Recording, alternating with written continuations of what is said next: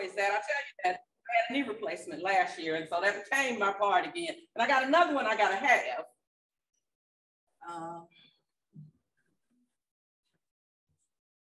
But your part may be making a few phone calls. Getting on a Zoom call and then calling some people in power. I like this. Speaking to folks that can make change. Okay, so Jesus said, proclaim liberty to the captives. So we're going to be proclaiming liberty to the captives, to set at liberty those who are oppressed. So to set at liberty those who are oppressed, we do have to go to the oppressors. We have to speak truth to power. Sometimes our sphere of change may be our family, but that's our first ministry, or our neighborhood, or our community, our church, our city or county, our state, or the nation. It may look different. Sometimes your part may be answering phone calls.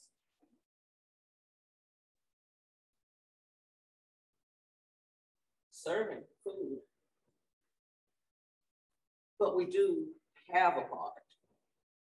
I remember having a conversation with my dad, and I remember, as I said, my dad pastored for over 30 years. And he said to me one time, I am not political. I don't get political. And I had to say, but you have to. Jesus did.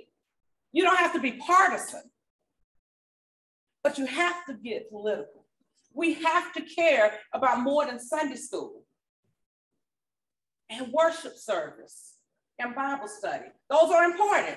But if we look at Jesus's ministry, he cared about the physical needs of people also. He met people at their point of need. And so if they were thirsty, he gave them something to drink. If they were hungry, he fed them.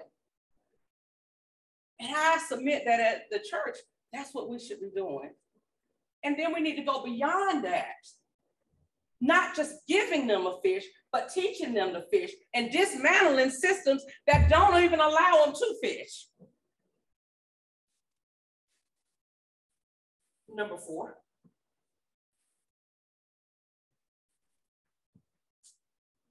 What's your part?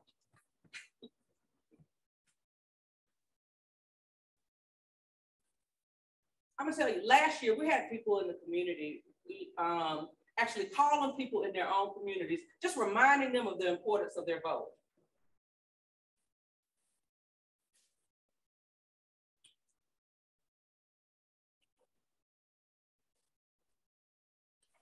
I like verse 26 in this First Corinthians section that I read. It says, and we've already identified there's many members in the body. But here he says, well, start at 24, but our presentable parts having no need. But God composed the body, having given greater honor to that part which lacks it, that there should be no schism or no division in the body, but that the members should have the same care for one another. And if one member suffers, all the members suffer with it. Or if one member is honored, all members rejoice with it. Number 2. I like that old statement, we're not free until we're all free. So if you have some that enjoy food and some that can enjoy housing and some that can enjoy the ability to thrive and some that can get as much education that they can get, shouldn't we all have it? And there's something that we all can do and should do. And that is like one of the most important things that if you don't take away nothing else today, that advocacy is for everyone. Advocacy equals the church. The church equals advocacy. We have to care for one another. Jesus commanded us to love God and love our neighbor. He even expanded the idea of who our neighbor is beyond that, what you could just look out your window, but a brother or sister in need. And we as the church have to do our part. We as the church have to speak out and do whatever it is that we can do to make sure we're pushing for the common good. That's what Jesus did. And if we don't do our part, you know, the next slide now, something is missing. Something is missing. And so I ask you to think about what you're doing, what acts that you're doing. Who are you speaking out on behalf of? And make sure that whatever part that you're called to be, you are not that missing part. As a PA, I'm gonna tell you, physically, it goes with this, what the scripture says, if one member suffers, all members suffer with it. As a PA, I've seen folks have strokes, you know, me, I had this knee replacement. I've seen people with heart attacks, people having to get parts of their legs amputated. Heart attacks where part of their heart don't work quite the same. I remember when I went into, I had to medically retire as a PA, and I started having problems where I started realizing I had elbows. I was like, you know, we know it, but I really shouldn't feel it. Then later on, being diagnosed, that's when it started, when I was diagnosed with rheumatoid arthritis. But later on, I was diagnosed with pulmonary hypertension. I went into heart failure. And so parts of me weren't functioning right. And it took a lot of therapy and rehab and medications that at one point I was on medications that cost over $20-something thousand a month just for one of them. And that don't include all the other medicines. I have, and now on medications, one is around $8,000 a month, one is around $10,000 a month. I have to get grants to help with medication. But part of my body wasn't functioning, and I still got around and I still was able to do things, but I felt the difference. I felt the difference. The absence of sometimes the feeling that being able to get even in enough air. I felt the difference. So the body was able to still keep moving and doing what it needs to do. And I'm thankful by the grace of God and the advancement of medications and treatments that I'm here today to be able to do some of the things I do. Because a couple of years ago, I was on a scooter and carrying oxygen around. So I'm thankful. But I can tell you physically, that's the same thing that happens in the church body when a part suffers or a part is even missing. You can go on, but you're not quite the same. That's just like what we've been putting together here. I know y'all was wondering, what are we doing? Why is she calling all these random numbers? If you see here, different shapes, different colors, different sizes, some same shapes and colors, but fitting in a little bit different. That's how we do in life with advocacy. That's how we do in life in the church, in ministry. Advocacy is ministry to me. Speaking out for others, because Jesus said, what you do for the least of these, you do unto me. So we got to care about the least of these. But are you missing? Are you that missing piece? What is your part? What does your part look like in here? And if you try to get in one way and it didn't fit, just turn it around and figure out where you do fit and how you fit. But don't withhold your talents. Don't withhold your voice. Don't withhold whatever it is that God has given you, because then we have a piece missing in the puzzle. And we don't want you to be that missing piece. Is there someone that got number 20? Here's that missing piece. And when we put the missing piece in there, it fits right in. And now we're whole. And now we can do what we're supposed to do as the body. The church is advocacy. So what does that mean? You are advocacy. Because guess what? The church is in this building. We are the church. When Jesus said, upon this rock, I build my church, he wasn't talking about a physical building. Jesus ministered where people were. He ministered at their point of need. And we've gotten in the last century a misplaced idea of just what the church is. I tell you, have any of y'all watched the movie War Room? It's a powerful movie. I see a few people have. A powerful movie about prayer. But one of the favorite lines of mine, when the two gentlemen was in the gym and he was walking down and said, "I see you at church tomorrow." And his friend said, "I'd rather see the church in you." Powerful line. Why? Because we are the church. And the church should be wherever we are. So that means advocacy should be wherever we are.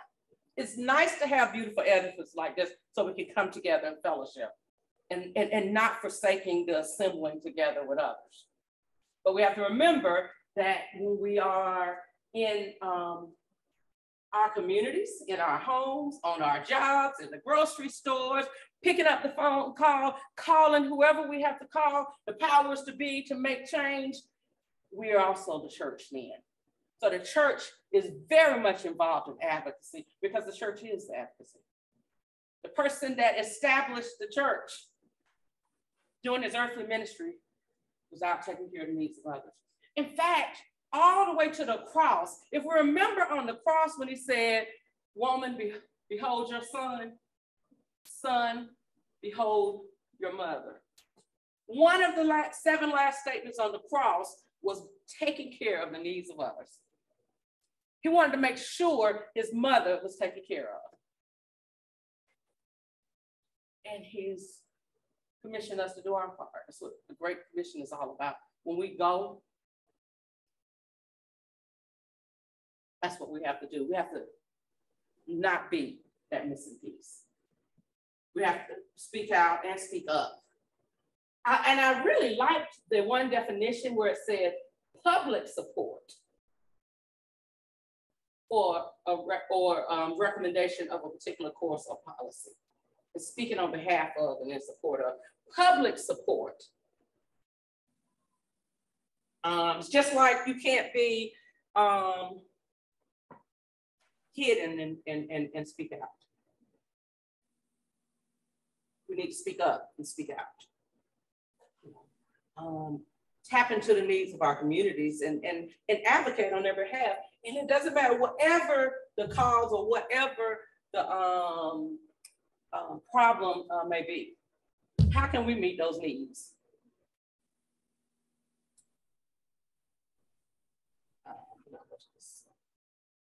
So I can't exclude why I do it.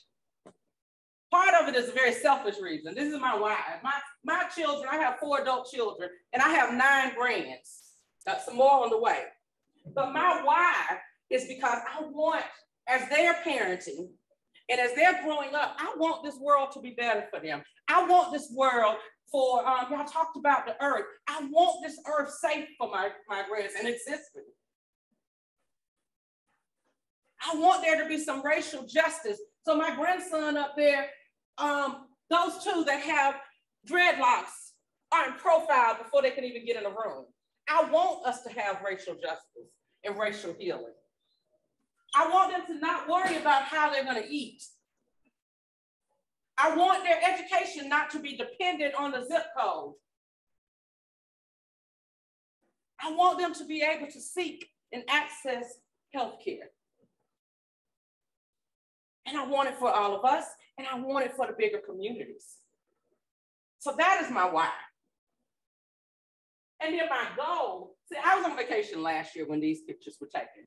And it was the first time I'd actually been able to be on vacation. 2 of my grands there were actually born during the pandemic in 2020, and I wasn't able to hold them for quite a long time because my kids were very careful, as I stated, about my pulmonary and cardiac problems. And then because of rheumatoid arthritis and having problems with my immune system, I had to really shut down.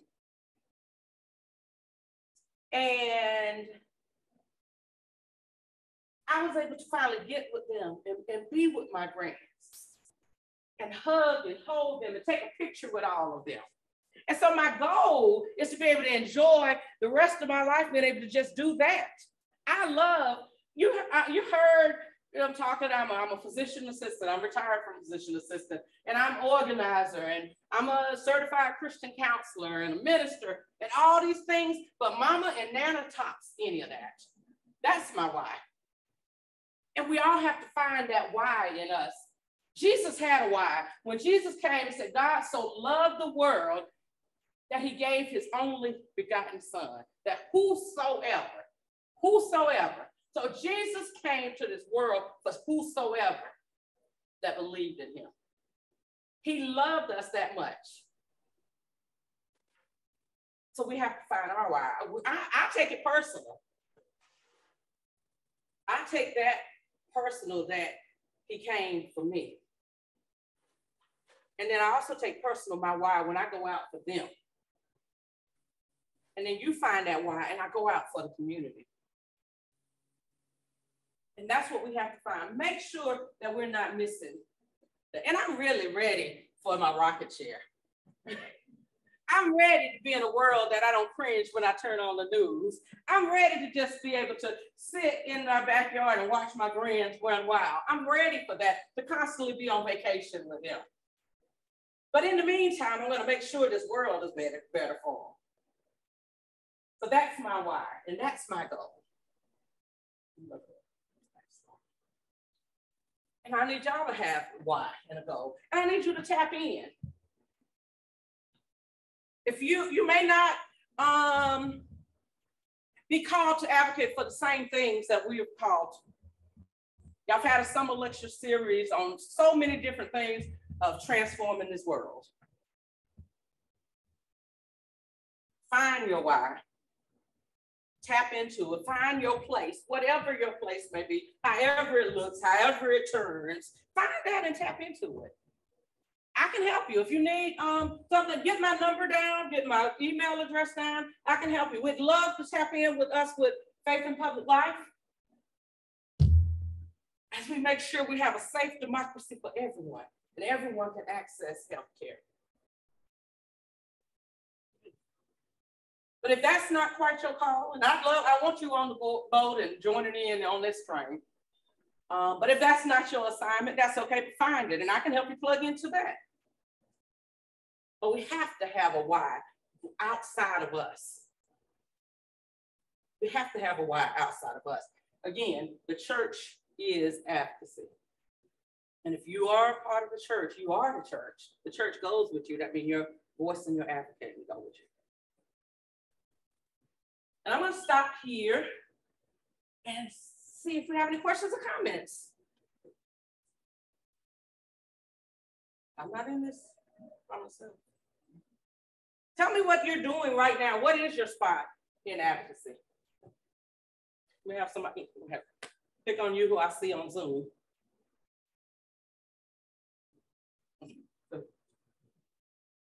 Well, my spot so far has been attending Zoom, Coffee at the Capitol, which is really active during, say, January to late March, early April. Weekly, and things get busy twice weekly updates on what's happening at the Georgia Capitol, which is frequently not news we like to hear. Right. And then turning around and sharing that with Glenn members. Our Racial Justice Caucus has a Facebook page. And so we post suggestions of issues that we think they would be interested in. Voting rights has been a big one for the last couple of years to them, and other things. So that includes, calling local, and sometimes we'll throw in the people in Washington, representatives, for the change that we want. And if y'all on Zoom, would drop in a couple of things on the chat. Have they? They haven't done. I told them to. You told them? Perfect. Drop in a couple of things on your why and what you feel called to advocate. That's good. And that's one of the things that we do during legislative session. Our legislators meet between January and the end of March, early April, and we're on Zoom. We call it Coffee at the Capitol. At one point, it was in person, and of course, everything transitioned. But one of the beauties of the transition is that we've been able to tap in throughout the state. to bring more people into the process. My biggest place to advocate, and I'm here in Atlanta with y'all, but rural Georgia is where my heart is. I was born in Blythe, Georgia. And my grandfather pastored out there somewhere in rural Georgia all throughout. He was at different places in Glasscock County, in Warren County, in Thompson, and McDuffie County. And rural Georgia is my heart because frequently there's communities and there's areas that's cut off from the process. And so Coffee at the Capitol, what she mentioned that is her part, we've been able to bring folks in online and just let them know what's going on, what bills are up for discussion or up for vote, so that they can voice the needs of their communities. And sometimes we have to be that voice. Anybody else have some other ways? What you think that the church can do to advocate? The church's place in advocacy. Yes.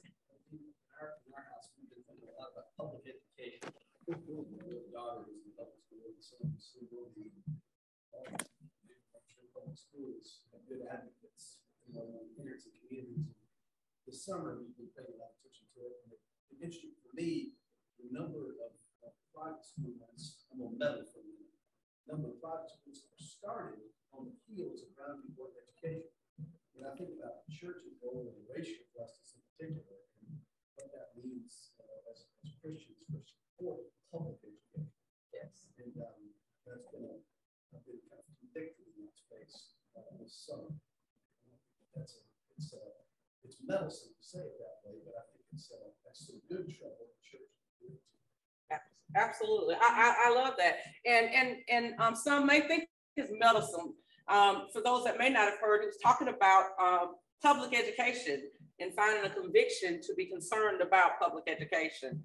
And you're right, on the heels of Brown versus Topeka, the Board of Education of Topeka, Kansas, a lot of private schools was founded. And then funds is taken out of public school education. And what that have done is increase racial disparity when it comes to public education. One of our partners, GBPI, and we partner with that. I don't know if you remember, education was one of the things that I have mentioned. They talks about education funding. And in a lot of ways, Georgia is one of the states that do not have funding that meets the gap. So there's no equity. You can't have equality without equity. Does anybody know the difference? Does anybody know the difference between equality and equity?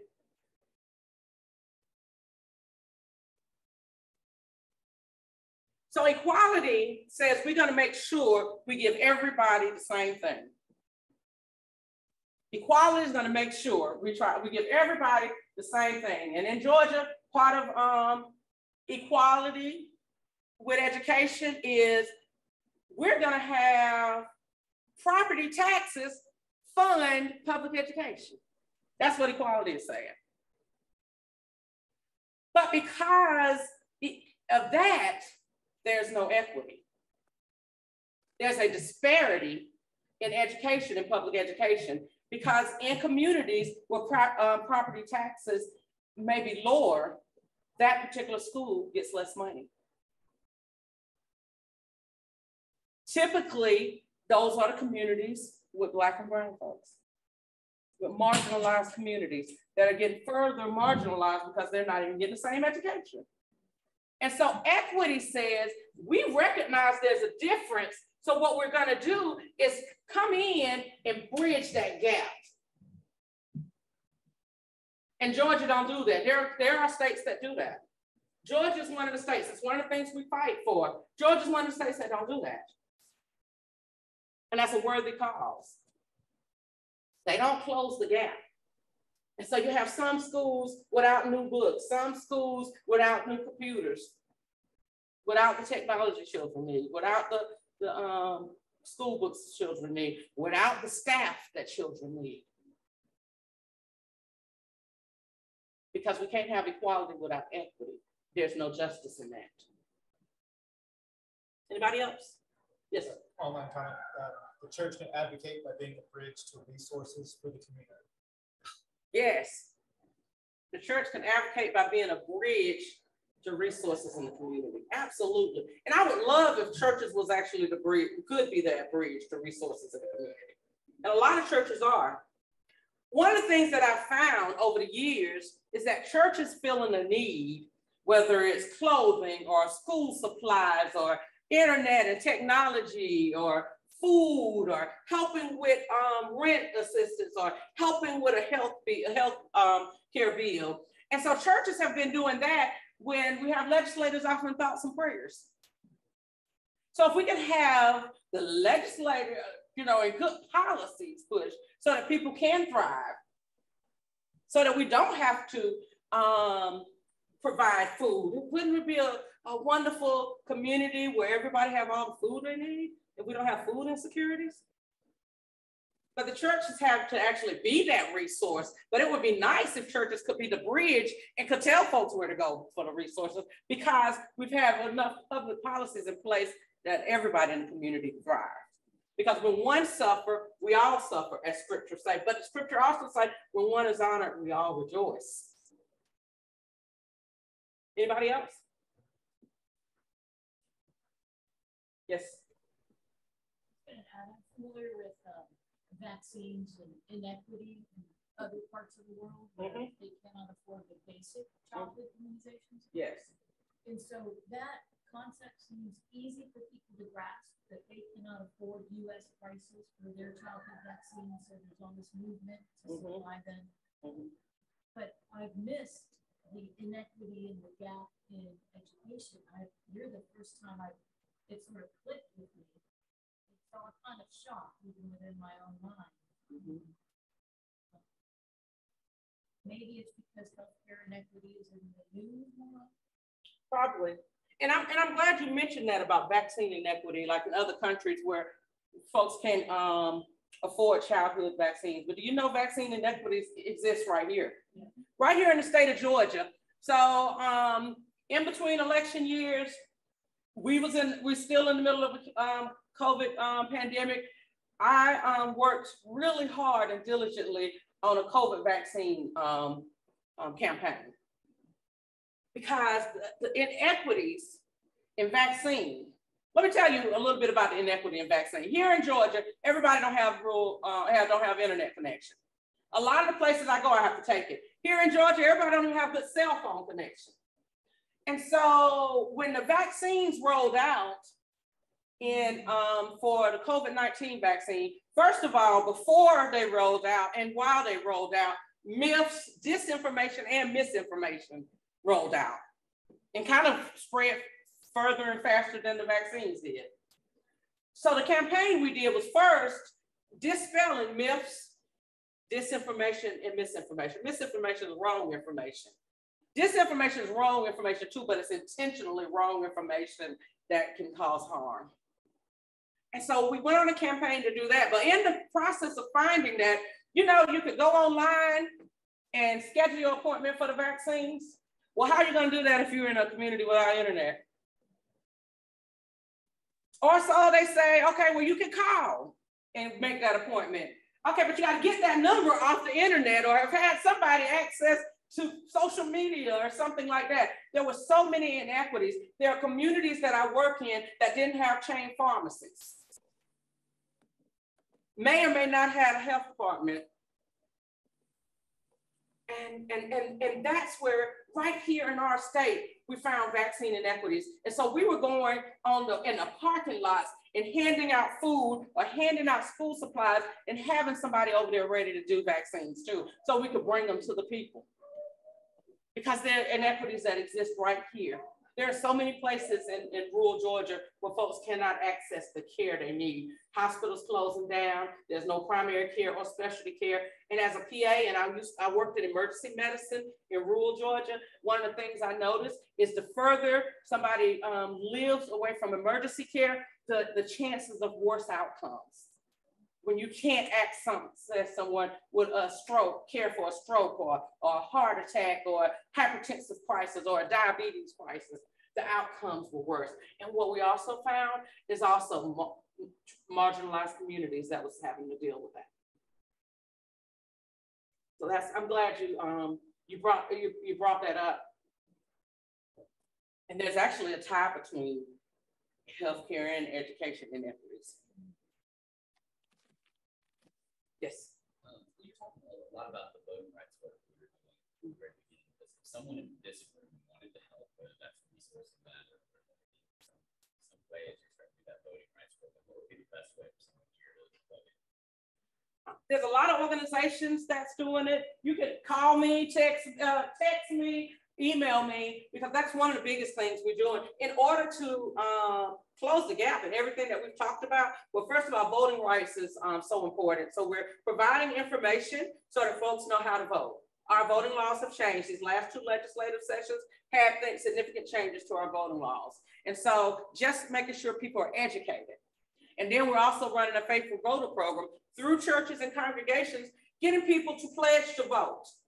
And we're asking those that vote all the time, you lead the way. You take the pledge, show others, and get folks to pledge to vote so that we can first cross-match it, make sure that the data matches in van, because we are a state that purges. And then what we also have several contacts between now and the election, depending on how the person has decided to vote, so that we can actually encourage them to get back out to vote, remind them of their pledge and the importance of their vote. There's some people just now finding out just how important their vote is.